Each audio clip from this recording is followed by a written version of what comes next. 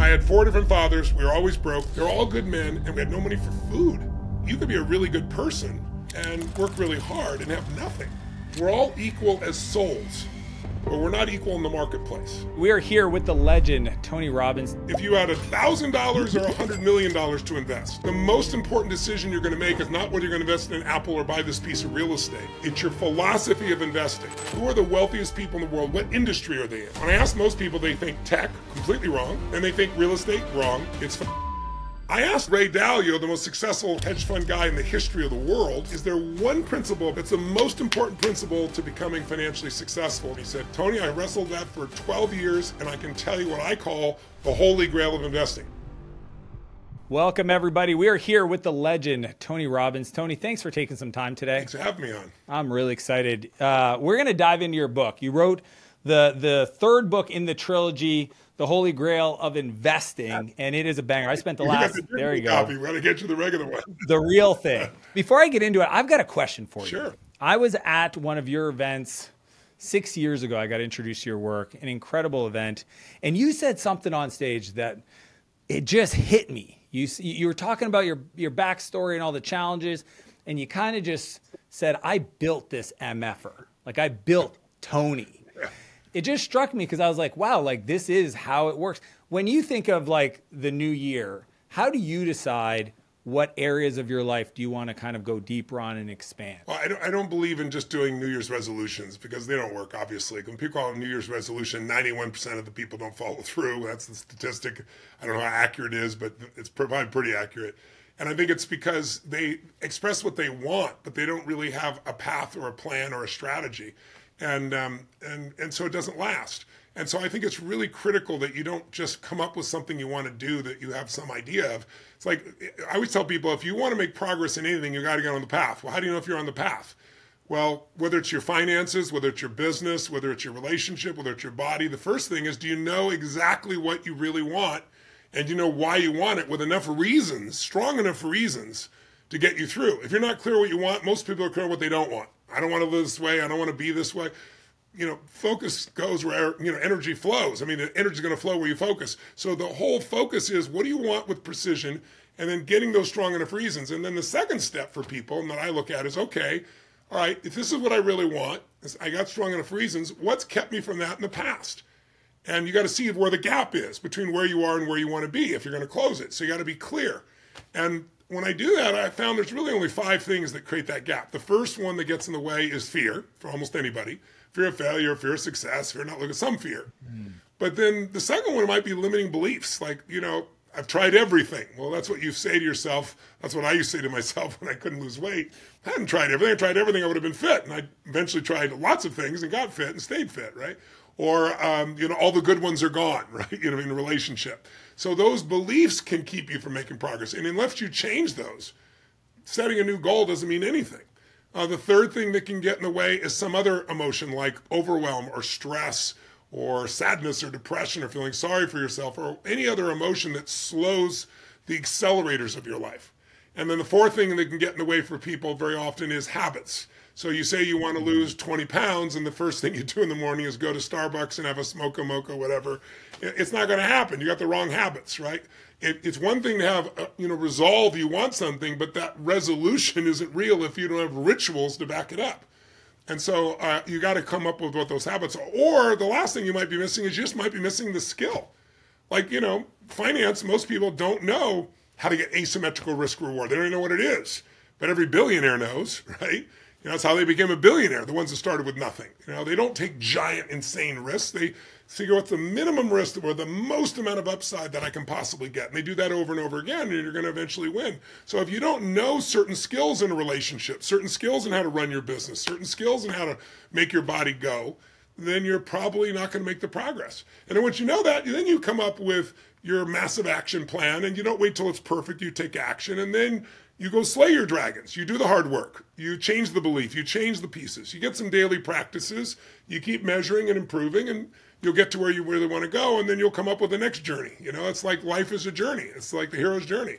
So I look at it that way. I look at it as saying, I got to get clear what I want now at this level, and what the increases are, and then what's gotten in the way, and then what am I going to do? Let me go get what's in the way out of the way, and then let me create some daily practices that virtually guarantee it. It's kind of awesome to watch because even 6 years ago, I've seen your approach to your interventions kind of evolve, right? They're a little different, they're softer, and we've got so much to dig into.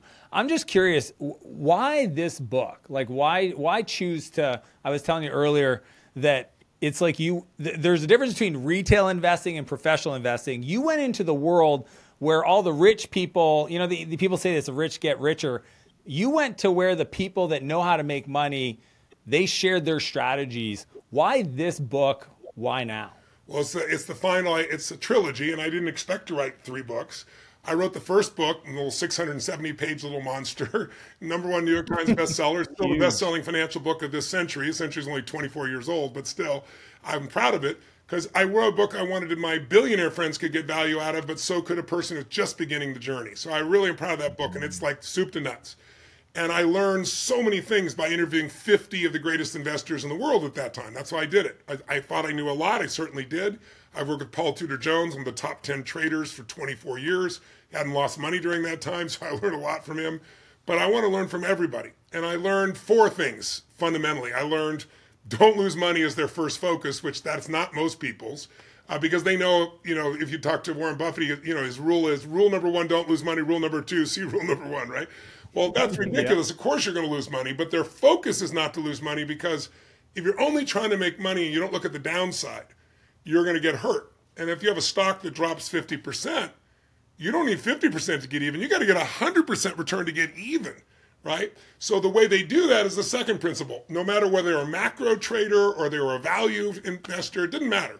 They all look at the way to protect themselves as having the right asset allocation. That's one of the reasons I wrote this book.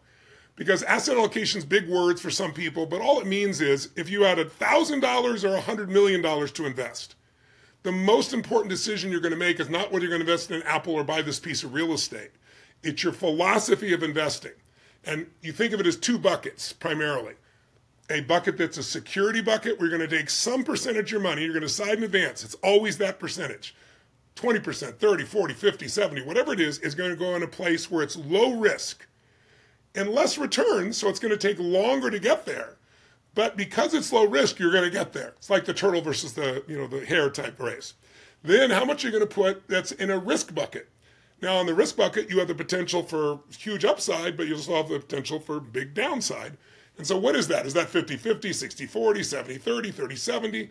And, explain to people how to do that. But what I found out over the years, and now there's plenty of reports to back it up, is that the ultra wealthy have over 46% on average of their money in private equity, private real estate, and private credit. That is very different than 90% of the population that has less than 5% of that in there. Most people, they go and they put their money in stocks and bonds in their home and maybe a REIT. Those are the types of things where most people are moving them around. Now, why does that matter? Well, diversification was the 4th principle that we all know. Don't put all your eggs in one basket. But when I interviewed Ray Dalio, the most successful hedge fund guy in the history of the world, he's now managing almost $195 billion, to give you an idea. He manages sovereign funds, pension funds. Brilliant guy. In 2008, when things dropped, 34%, if I remember right, he was up 8%, to give you an idea. I mean, just genius. He warned everybody about it. So I asked him when I first met him 12, 13 years ago, and we were just becoming friends, I said, of all the things we've talked about, is there one principle above anything else that's the most important principle to becoming financially successful as an investor? And he said, Tony, I wrestled that for 12 years, and I can tell you what I call the holy grail of investing. That's where the title comes from. It's not from me, it's from him. And I said, what is it? He said, think about it, Tony. Once you know the fundamentals that you know, and asymmetrical risk reward was one of those as well, right? So once you know those principles, you got a great opportunity.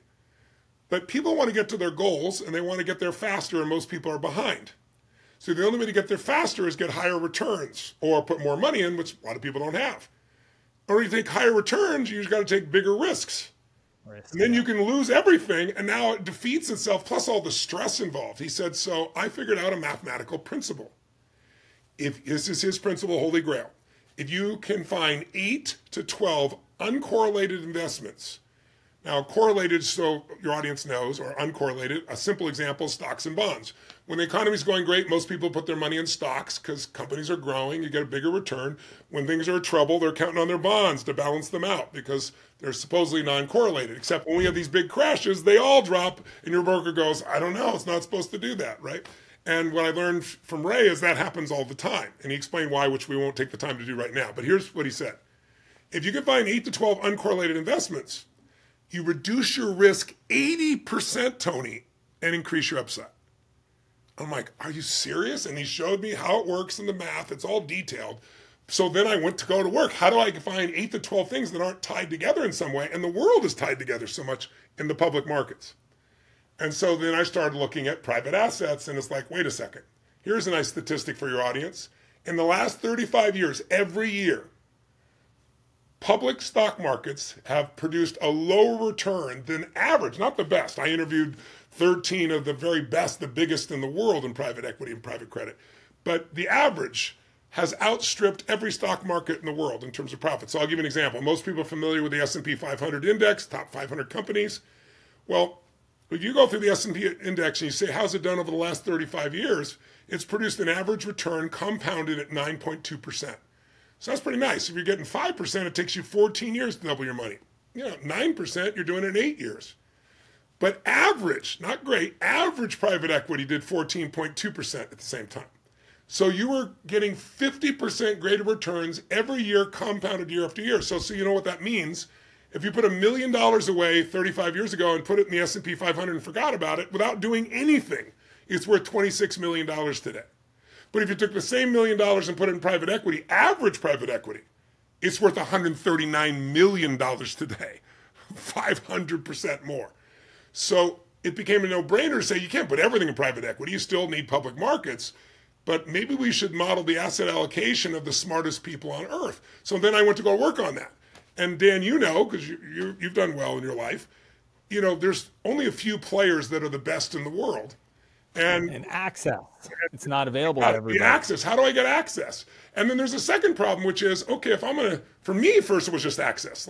I know a lot of people. I've got a good brand. I've helped a lot of people. So I got access to some.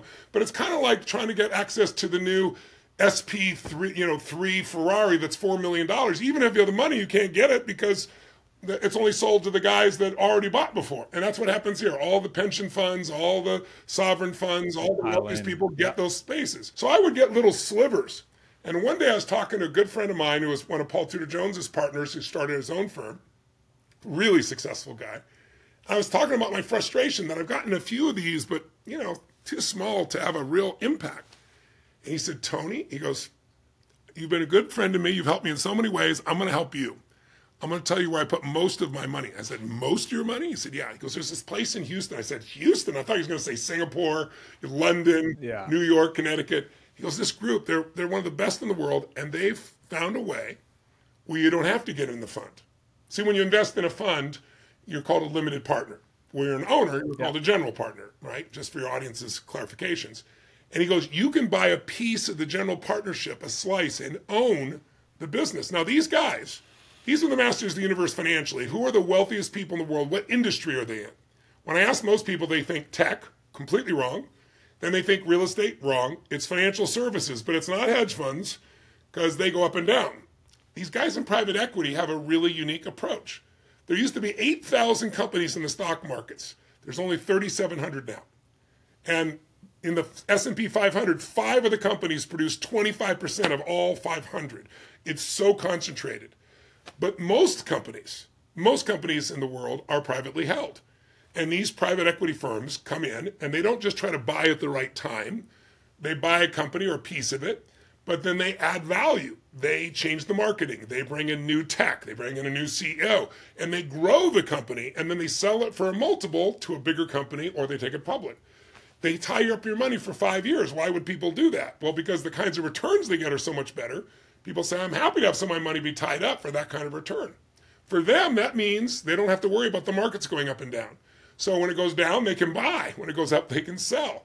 That's why they get such unbelievable returns, and they're adding value. They're not just trying to find the right thing at the right price.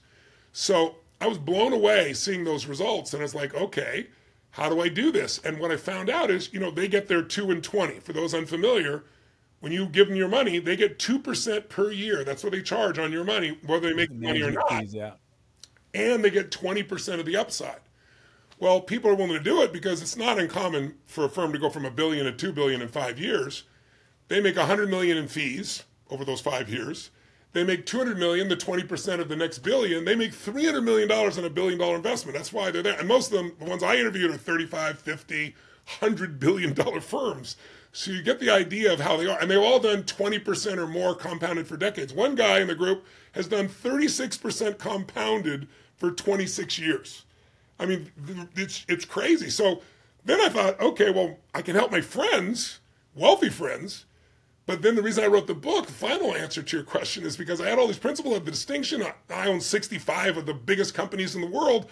I'm getting the 2 and 20 right beside the owners, and I got their business when there's no inflation, their business with inflation, their future. I got private credit firms. So I was like, I'm out of my mind. And then I saw that Congress finally did something. It always bugged me. I always complained that, look, the richest people in the world get access to the best investments. People who need to grow it don't get access. Because the law says you have to be an accredited investor or even higher in some of these firms. And that means you have to have $1 million net worth already, not counting your house, or $200,000 in annual income, right?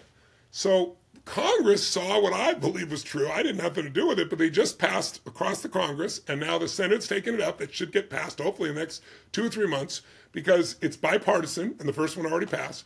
And they said, look, you shouldn't have to have a certain amount of money to do this. You should just know what you're doing. Some people build a business or they inherit money and they get to do it. They're not sophisticated. You take a test, you study and take the test, and then you can have access to these same components. So now the world can have access to this. So that's why I decided to bring this out at this time. But if you can imagine being able to have all that income, like you would get from, let's say, bonds at the same time, like the income's between 8 and 10% on most of these firms each year, just on the fees, that's guaranteed. So when I invest in the firm, 80% of my investment is already guaranteed just by the income coming back from the guaranteed fees, and then I get the upside of the 20%. And we had one firm that was doing, I think we started them when they were doing 3.8 billion or something like that, and now they're at 22. It doesn't take a lot more employees to do that, by the way. The profitability of that firm is through the roof. And by the way, if that firm gets sold to a bigger firm, I'll get the multiple on that business when it gets sold. So it's pretty amazing. And so I walk people through all these different avenues so you can do something that's not correlated, so you can have 80% less risk and have more upside. It's interesting because like going through the book as a business nerd, I'm loving each chapter is exposing me to these new investment strategies. My 3 favorite for people listening is the GP stakes you touched upon, the private credit, which was obvious in hindsight once you started unpacking that, and then sports team ownership, which I know you've got a stake in, the Sacramento Kings, Team Liquid on the esports side. What investment kind of category did you get most excited about talking to all these incredible investors that you decided to kind of pursue, or which one do you think was most fascinating for you? Those 3 are probably my favorite, although I've got a huge amount of money invested in the energy sector as well. You had 2 chapters dedicated to energy. Yeah, because I got a project in hydrogen that's unbelievable right now. So I'm so excited about that and has unbelievable returns. But I would say owning these companies where you get to be a partner with the smartest people in the world, that's pretty hard to beat. But let's take private credit, for example. In 2021, just a couple of years ago, you could make no money on bonds before they raised interest rates, right? So what bonds went crazy were junk bonds. They call them high income bonds, right? But they're just junk. They're terrible. And if you remember in 2021, you can get 1 or 2% somewhere else, but you get 3.9% on junk bonds, taking huge risks. And of course, that industry imploded. Right, the market dropped through the floor. When everyone else is taking these giant risks at 3.9%, I was getting 9% on private credit.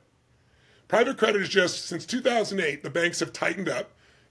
Most people know about what happened recently, for example, Silicon Valley and so forth, banks. So what happens is most banks are not loaning to the majority of companies that need it.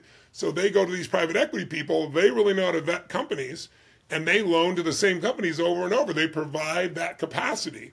Now, the beautiful thing about private credit is they have a 1% failure rate. No banks would die for that kind of return because these guys know what they're doing and they stay with the very best people. So incredibly safe, 3 times the return as if you did junk bonds at that time. But now the interest rates have risen. Now, by the way, I own those firms too, so I have 2 and 20 on those as well, not just the investment. But what's been amazing is if you bought a mortgage and it was at 3% and it was fixed, you're happy right now. You don't care that interest rates went up because even 7% doesn't affect you. But if you had a floating rate, you might be paying 3 times as much as you were a few years ago. Well, in business, those are always floating rates. So we loan money to people in these firms, let's say at 5 and 6% originally, and now the rate has risen. Now they're paying us 12 and 13. Now, get a sense of what the profitability is on that. It's the same loan with the same people with no additional expense, and our profitability is through the roof, and I got the 2 and 20 on that as well. So I love that. But the one that's most fun is sports because I'm a sports guy. I wanted to be a professional baseball player. One of my forefathers was a semi-pro baseball player, but I started late. I wasn't that skilled, and I got clear that wasn't going to happen by the time I got to high school. So I started looking at a different path. But the bottom line is I was like, someday I really want to own a piece of sports team. It seemed like such a huge thing. Well, about a little less than a decade ago, I finally had enough money and enough resources and some good partnerships, and I invested in the LAFC football club. We created the club. We built the stadium with my partner, Peter Gruber, and a group of other partners. And it was fun. And I enjoyed it. And then I moved to Florida, so I'm nowhere near there. But I still enjoyed owning a sports team. Well, I wanted to own more. And then, as you said, I bought a few others. But then, in the last 3 years, there's been a new rule change. And other than the NFL, all the other sports leagues now have a way. Only a few firms can do it because you can't use leverage. There's a bunch of rules around it. But where you can buy a piece of more than one sports team. So now I own, not only do I own the Warriors and the Dodgers, but I own the Red Sox and the Sacramento Kings, I own the Pittsburgh Penguins in hockey. It's amazing what you get to have a piece of. And to give you an idea, like Michael Jordan bought his Charlotte team, the NBA team, for $275 million about 12 and a half years ago. A group of people, including us, bought that interest for $3 billion. $3 billion, that's his return on 12 years. Another example is just the average. These investments are no longer just butts and seats. And by the way, it's not correlated to the stock market. That's the power. So when inflation hits, they just raise the price of a hot dog and people pay it. But it's no longer just butts and seats. It's also media. So when Peter Gruber and his partners originally bought the Dodgers, and they paid $2 billion for them. Now, and everybody thought they overpaid. Everybody thought they overpaid. The most any sports team had ever gone for was $800 million baseball team. And people thought they were worth $1 billion. They were an amazing franchise. But $2 billion? So I went to Peter because I'm going to be part of this. I'm like, Peter, I know you're no idiot. You're the most smartest people alive. How are you doing this? How are you going to pay $2 billion? And he said, Tony, you know me. I'm a movie producer. He said, you got to have a cliffhanger. He said, I'm going to announce it on Tuesday. Once you hear it, come to the house. We'll have a little party together and we'll laugh. They announced it on Tuesday. He sold the local TV rights for $7 billion and made $5 billion net immediately. Wow. And when you own a sports team, you keep your local rights, but you also get an equal share of everybody else around the nation. So whether you're a small team or a big team, you get your percentage of that. And they own real estate. So the average return in the last 10 years across Major League Baseball, the NBA, Major League Soccer, and hockey, if you took those four and merged them, the average return is 18% compounded per year. It's been 11% for the S&P 500, and it's not correlated. So it's an amazing opportunity. It does really well, and you have a legal monopoly. No one else can compete with you in that city, in that sport. You own it. So it's and your customers are literally fanatics. That's where the word fan comes from, fanatics, multi-generational.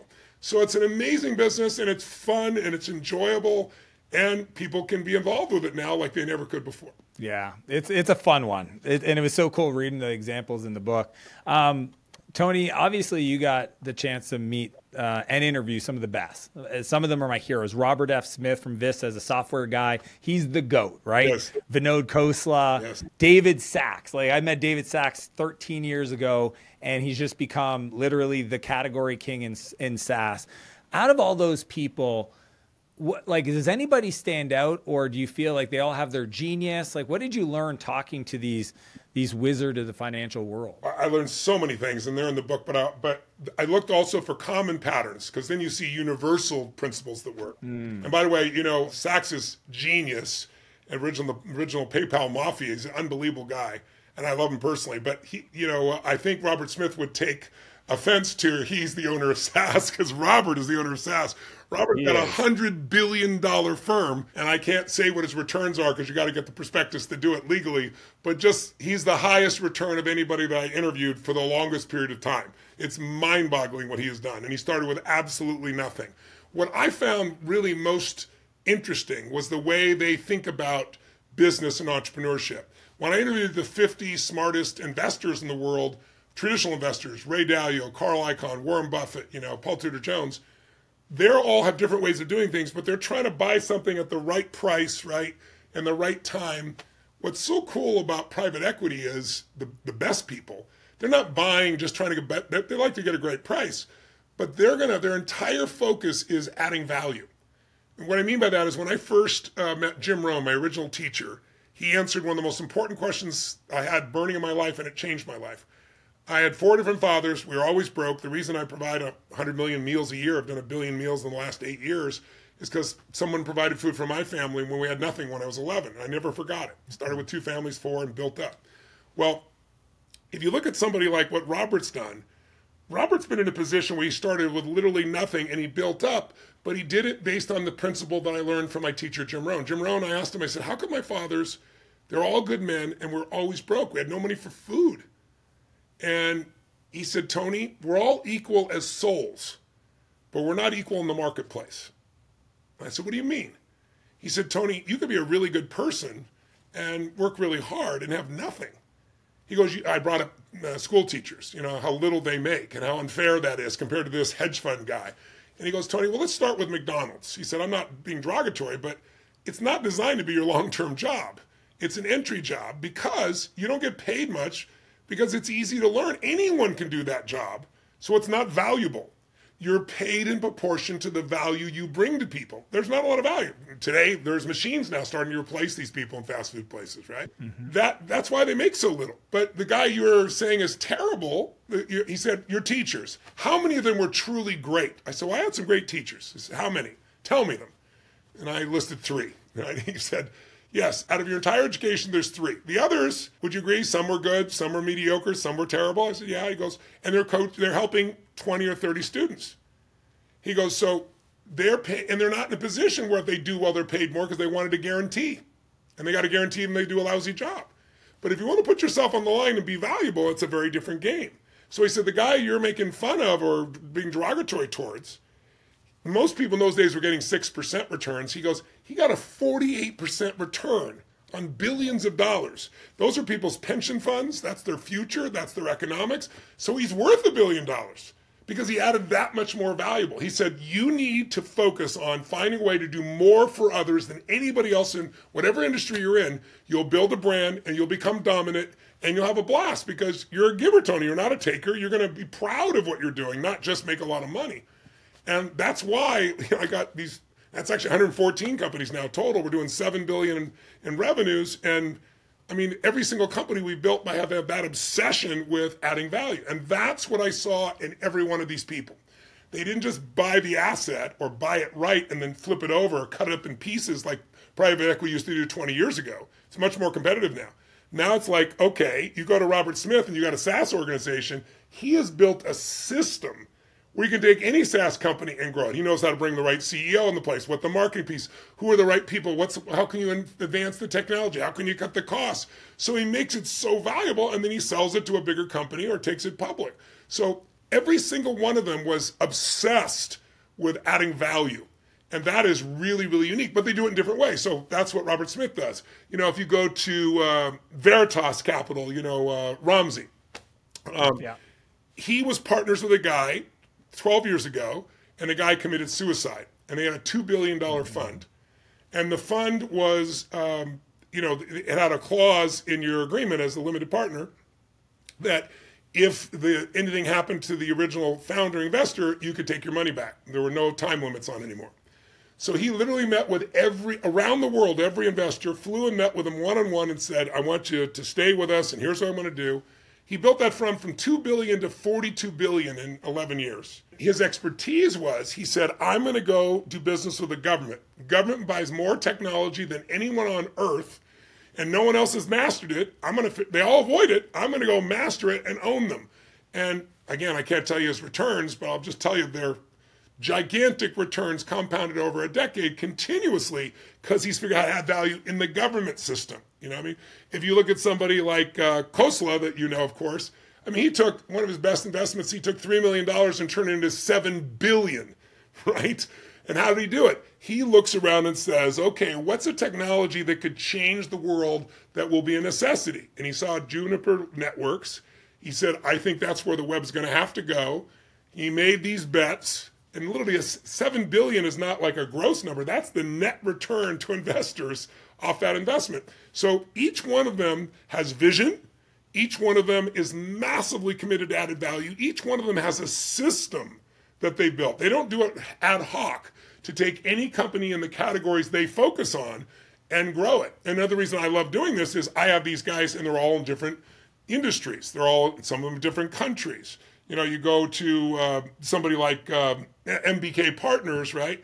And, you know, he's the, Michael Kim, he's the, what do you call it, the biggest investor, the most successful private equity investor in basically Japan, China, Asia. He's the richest, you know, South Korean in the world.